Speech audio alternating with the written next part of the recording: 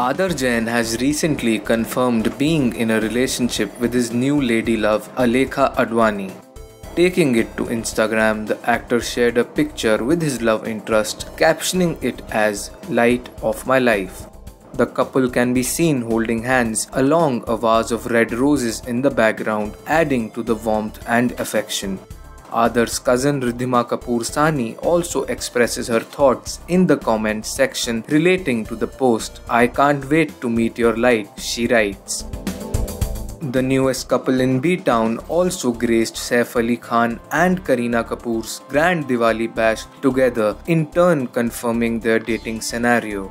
Earlier, Jain was in a serious relationship with the Student of the Year 2 diva Tara Sutaria for around a time span of 2 long years. The two were spotted together at numerous Bollywood events and parties, including the famous Kapoor clan Christmas brunch too. The breakup was freshly confirmed by Tara at a news event, revealing she's not in a relationship with anyone and is currently single.